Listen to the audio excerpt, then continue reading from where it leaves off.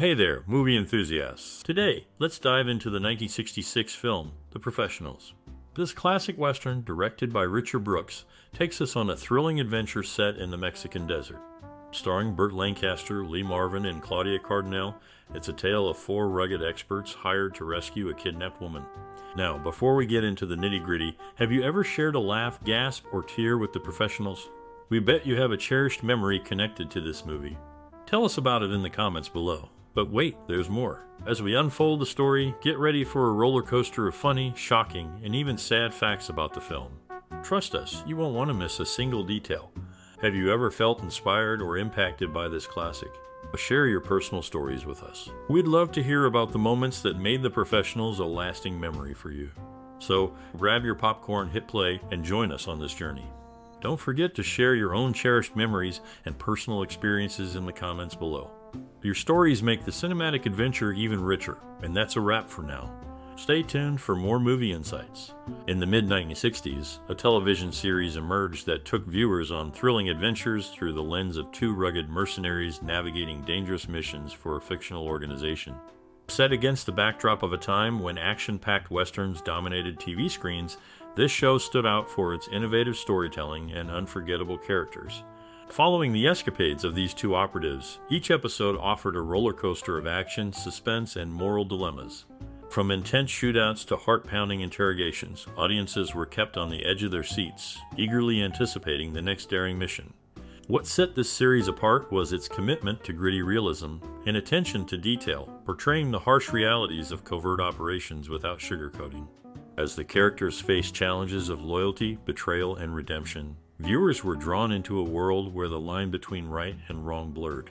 Despite airing over 5 decades ago, this show remains a timeless classic, beloved by fans both old and new. Its impact on subsequent action-packed TV shows and movies is undeniable, solidifying its place in television history. So whether you're a seasoned fan or just discovering it for the first time, prepare yourself for an exhilarating journey that will leave you wanting more. Ralph Bellamy observed that Richard Brooks, the director, possessed a commanding presence, never relying on a megaphone, even during outdoor scenes. In 1966, The Professionals, facing formidable competition, secured a unique nomination for Best Adapted Screenplay amidst the Best Picture nominees.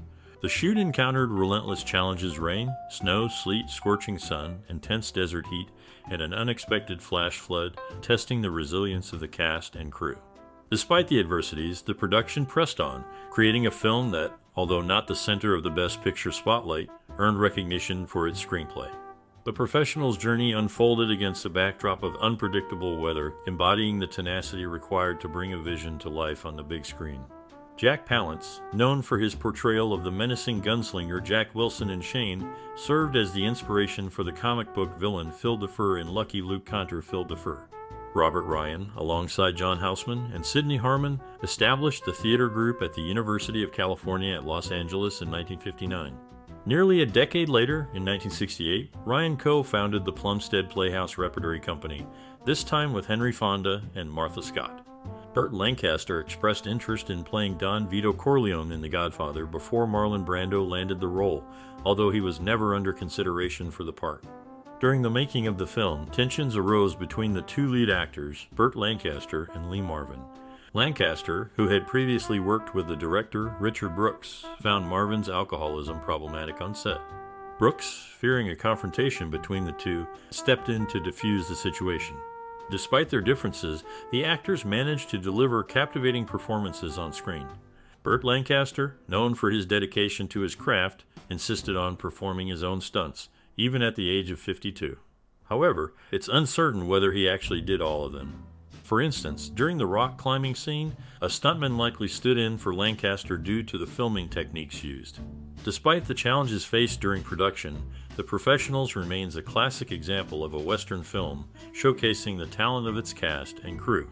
In their 50s, during the filming of the 1966 movie, The Professionals, the principal male actors, except for 42-year-old Leigh Marvin, insisted on executing their own stunts. Woody Strode, uniquely tall among black stuntmen, performed all his stunts, while Burt Lancaster, age 52, undertook most, including hanging upside down in Coyote Pass and traversing the moving train's roof. Despite studio objections, Lancaster's climb up the cliff was replaced by a stuntman.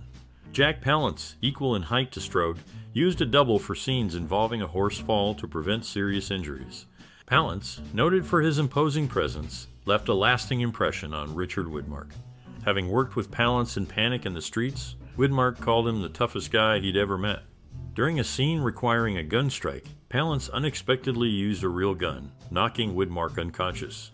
In a 1986 interview, Palance's method acting extended off-screen as he beat on Zero Mostel, causing the latter to end up in the hospital after a week of filming. The 79th Annual Academy Awards in 27 paid a special tribute to Jack Palance, marking a significant acknowledgement of his contributions to the industry. Leigh Marvin, Robert Ryan, and director Brooks, all former Marine Corps privates, found irony in the fact that their film's success rested on the shoulders of privates. Marvin shared this anecdote during production, highlighting the unexpected twists of fate. In another instance, Claudia Cardinale's stunt double suffered a severe injury during a scene involving dynamite.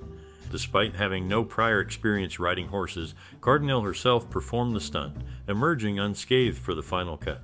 Interestingly, Leigh Marvin declined roles in two William Friedkin-directed films, The French Connection and Sorcerer.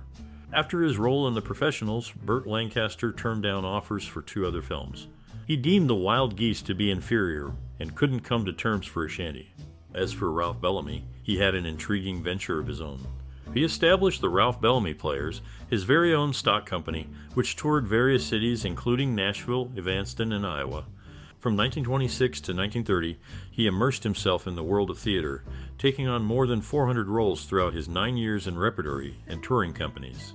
In addition to his theatrical endeavors, Bellamy was also a member of the Lambs, an esteemed actors club founded in New York back in late 1874. These details offer a glimpse into the diverse pursuits of these two actors during their respective careers. In The Professionals, Jack Palance portrayed roles akin to those he shared with Christopher Lee in Tales of the Haunted. Palance tackled Count Dracula in Dracula, while Lee embodied the character across multiple films. Similarly, Palance took on Dr. Edward Hyde in The Strange Case of Dr. Jekyll, and Mr. Hyde, a role that echoed Lee's portrayal in I, Monster. The film's theme of a band of skilled but morally ambiguous individuals echoes similar motifs in other works like The Dirty Dozen, The Devil's Brigade, and The Magnificent Seven. Additionally, Robert Ryan was initially slated to depict Commodore Matt Decker in The Doomsday Machine, but was replaced by William Wyndham. Wyndham imbued the character with a different essence, portraying Decker in a more tragic light.